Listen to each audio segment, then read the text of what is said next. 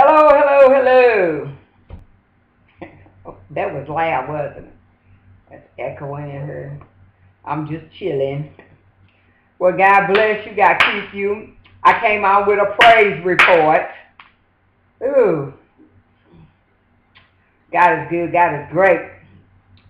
I pray that as those flowers are dancing in front of this video, I pray that all of those blessings come to you. Good. God's grace and His mercy be with you forever and ever. Okay, with that being said, okay, the so-called mechanic that I had was telling me that I needed all of these bushings and everything like that for my car. We talk about $200. Yeah, because he's greedy and he tried to overcharge me for my car. Come to find out, right? Because, I took it up on myself. I started thinking, I'm like, he's telling me this and he hasn't even taken the parts off the car. So let me take this day since I'm off. Let me go out here and check it out for myself. So I go to one place. As I get there, thank you, God, two people I knew were right there. And so it was a guy I know. And he was like, nah. He said, that sounds like your brakes. That's not what you said. He said, but nobody can tell you that. They have to take it out. Yeah. I'm getting ready to take them numbers, those two fake mechanics. I'm taking out of my little thing, out of my phone. When people do me wrong and stuff like that, I'm like, pow, I'm down. Keep it moving. Because you already did it more than once. You overcharged me before, and I still tried to be humble and nice and kept talking to you. But then you turn around, here it is, you done told me a bold-faced lie to get money out of me. So now we done. So anyway, like I said, I go and a dude told me, he said, yeah, he don't have time to do it. He said, because he had to take his dog. He had German Shepherds, two beautiful German Shepherds. Well, he had one with him and she's pregnant. It's rare to see a full-blooded German Shepherd. Hey, I love animals, so I was like, wow. So he had to take it to the vet. So anyway, I ride around, and I'm looking for my little crew, my bootleg mechanics. I don't have it like that. So anyway, I come up on this dude that was going to fix my car before, named Mike. So I go to him. Him and his son, they took and put the brakes, they said I needed brakes. So they took the tire off, then they said I needed brakes. So while he took the tires off, I went to take the piece back that was $30 that dude said I needed. So I go back in the store to take it back and price my brakes. Oh my God, they was expensive. But they didn't have my brakes. So this is how good God is. I want to tell you how awesome He is.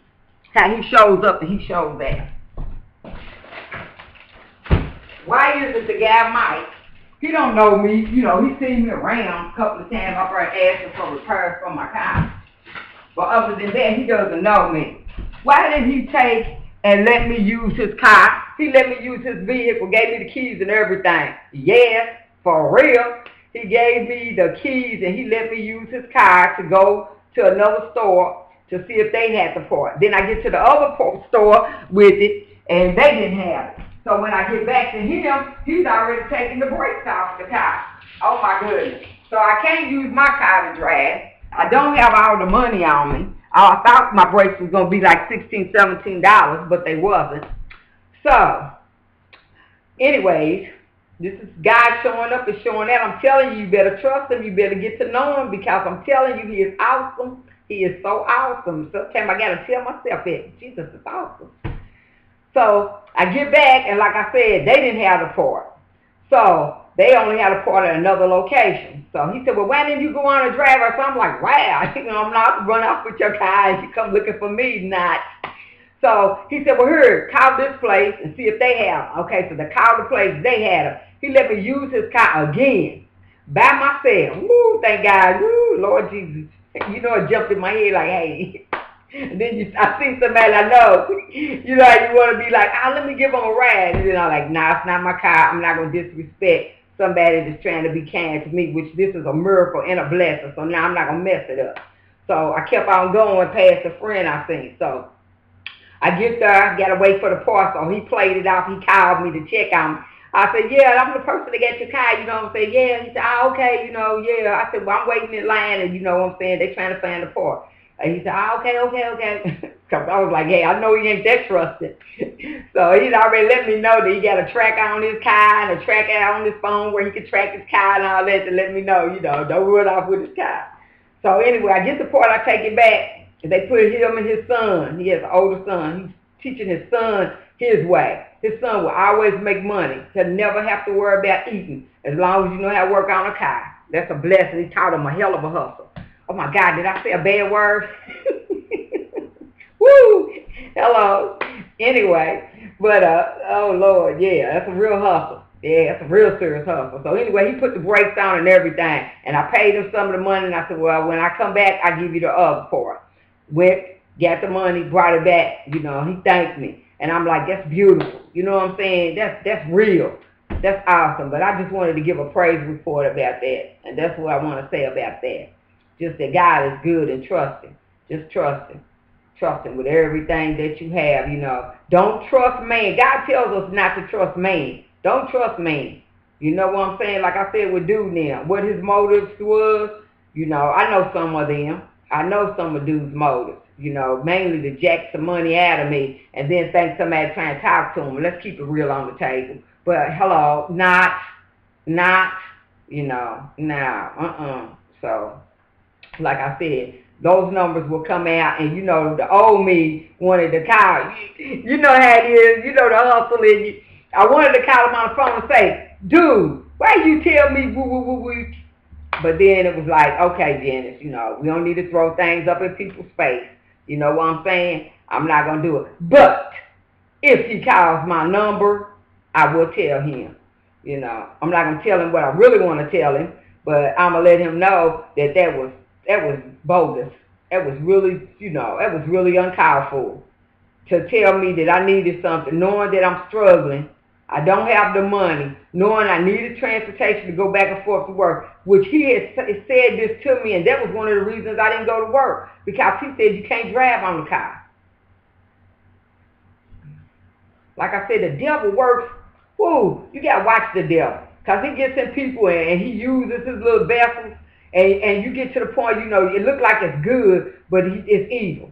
That was straight up evil right there. You know, but thank God and give God the glory. Hopefully I can make up that day. But like I said, his intent, your intent, you didn't even take that off. And then what makes it so bad, after that I repurchased, well, you're going to tell me that I need another part, which we're going into hundreds. And then you want to always bust my head with an extra price when you're doing the labor. Come on, and you don't even have a shop, dude. Like I said, pitiful. You know what I'm saying? Mama said you dirty and you gotta die. Mama used to always say when you do dirty stuff. I ain't saying necessarily die, but I think Mom probably meant that, you know. But I'm like, that's wrong. Taking used people. You know, nothing good comes to you. I believe that what goes around comes around. That's always been my motto, you know. But it's wrong when you taking used people like that. Don't get me wrong. I've used people, did things to people, but at the same time, I said, God forgive me, you know, and I don't do that no more. I've been there, and I didn't use too many people that didn't want to be used. You know, let's get that straight, too. I'm not excusing my wrongdoing, but hey, sometimes it was a two-way street. You know, you can't use somebody. Me and my kid's daddy used to talk about that. We had a heck of a conversation. I almost said that word again, yeah. But we had a heck of a conversation one time. You know, he said, yeah, you know, he said, yeah, I'm just keeping it real with you. But yeah. You know, my kid's daddy he called himself a ladies man. And he was like, Joe said, yeah. He said, you know, I'm messing with this chick and that chick. He said, and I'm thinking that I'm using them. I'm thinking I'm using them because I'm getting money from them and cars and all this. He said, but you know what? He said, I thought about it. He said, in reality, he said, they using me because I'm doing what they want me to do. I was like, wow. I was like, yeah, because we got like that. We ended up getting that way where we was cool. So, you know, a lot of people are like that, but that's how we got where we was cool and we would tell each other everything. But yeah, we had a real talk like that. You know, that's how we was. We get high and we start getting brainiac. We turn brainiac. We start thinking like we done smoked some weed or something, but we would start thinking, you know. And that was powerful. And the point I'm making is using is a two-way street. You think you playing somebody, like I said, he think he playing me. You know, you already got me. Now, he got over true. He got over that 200. He hit me for 200 for repairing something on my car. There shouldn't have been no more than about 100 because you came to me to fix my car. So I give you that. But 200, nah. But it was cool because you fixed it, you came back, you know what I'm saying? But other than that, nah. But you know, you reap what you sow. You know, when you do somebody wrong that was trying, that it was in need, and you trying to call yourself, you definitely, well, you took advantage of it. You don't prosper because somebody's going to take advantage of you. Or somebody's going to take advantage of your kids, and then you're going to be sitting back looking still. So, like I said, every dog has his day. So, it is what it is. But like I said, trust God. Trust God. If you don't know him, get to know him. You know, get to know him for real. Get to know him. You know, because I was so happy because it was funny.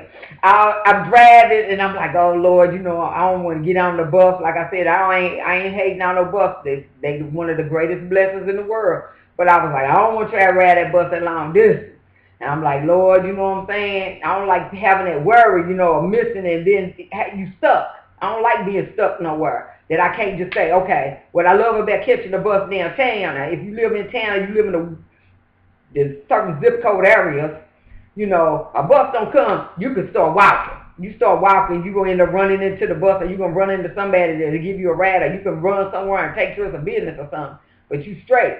But here, now, where I live now, you be walking and, yeah, you be walking. It'd be a serious walk. But where I'm at now, where I work at now, it's not even conceivable, for real. So, now, but I thank God right now, you know, it's not all the way where it needs to be, but I thank God it's where it's beautiful. You know what I'm saying? I went out and I treated myself. Hello, I'm not telling myself, yeah, I was so happy. I said, oh, let me treat myself. You know, but I still got my tithes and my offerings in my mind. You know, I've been doing my tithes and offerings, but I don't get it twisted like that. Giving and shall be given unto you. Pressed down, shaking together, and running over. Malachi, hello. But like I said though, you know, it's a beautiful thing. But before I went, I was like, oh Lord Jesus, you know, God. I said, I don't even deserve it. I said, but your grace and mercy, please show it, Lord. I said, whatever is wrong with this car, please let it be simple, under $20 or whatever to fix, Lord. Please don't let it be what he said, please. And I ain't lying. I got there and dude said that. Like I said, I see two people. And when you study the Bible, I don't study like that, but I heard people say blessings come in twos.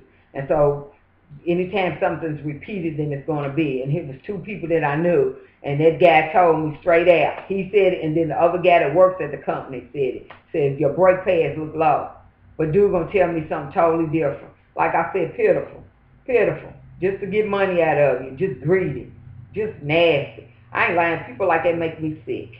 I used to make myself sick, but hello. Thank God for change. Oh, Lord. But God is so good. I ain't lying. Like I said, I just had to smile. I told you they could tell I was happy. I was really happy. I am happy. I am happy. I'm blessed and highly favored. Because there's so many things I wanted to do, and it's nice that God didn't even let him prevail. And evil didn't prevail. Because if I would have sat still, that's like I was telling my other friend. I was talking to this dude, man, he's real cool. You know what I'm saying? He's real cool. I was talking to him, and I was telling him about that. Is that when you're, Lord, I'm losing my train of thought. What was I talking about? When you want people to do things for you, and they want to take advantage of you, that's wrong. That comes back on them. And like I said, you know, to God be the glory. I'm just so thankful that God opened the door, and God let God's will prevail and not the devil's will. I'm so glad for that. But like I said, people amaze me how they want to take it and just do wrong, just use people up. You know, my total thought just kind of left me. I'm not tired. I feel rested, but like I said, I'm happy. I'm happy. That was the point I'm making too. I'm happy. I'm really happy. I'm glad that God got the glory. That's what I want to say. I'm so glad that God got the glory, and I give him praise. Because what I did too for the first time I prayed him in advance. And while I'm on the subject, I know what I want to say too. I went to church Sunday. Oh, praise God. I was at Bates. And this lady, Reverend Self. I think it's S-E-L-F. Reverend Self preached because the pastor wasn't there. Pastor wasn't there.